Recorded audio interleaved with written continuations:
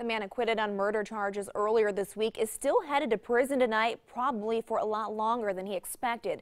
Jermaine Bunn was back in court this morning, although jurors determined Tuesday he did not murder Michael Pete in April of last year. They did convict him on weapons and tampering with evidence charges. Prosecutors asked Judge John Durkin for the maximum sentence, but Bunn, who has been acting as his own attorney, argued he shouldn't get it. I feel sorry for this family going through the things.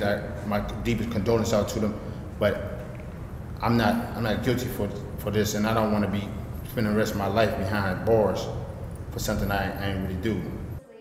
Prosecutors say Bunn has a history of convictions for violence.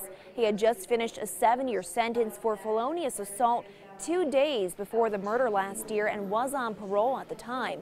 Because of that, Judge Durkin sentenced Bunn to the maximum of 6 years on his conviction from this week, plus an additional 3 years for violating parole. Bond was set at $100,000 today for a Camel man accused of abusing a child. 20-year-old Corinthians White pleaded not guilty to child endangering charges in court today. White is accused of hurting a girl who suffered multiple broken bones. She was treated at the hospital on August 15th. As a condition of the bond, White was ordered to have no contact with the child.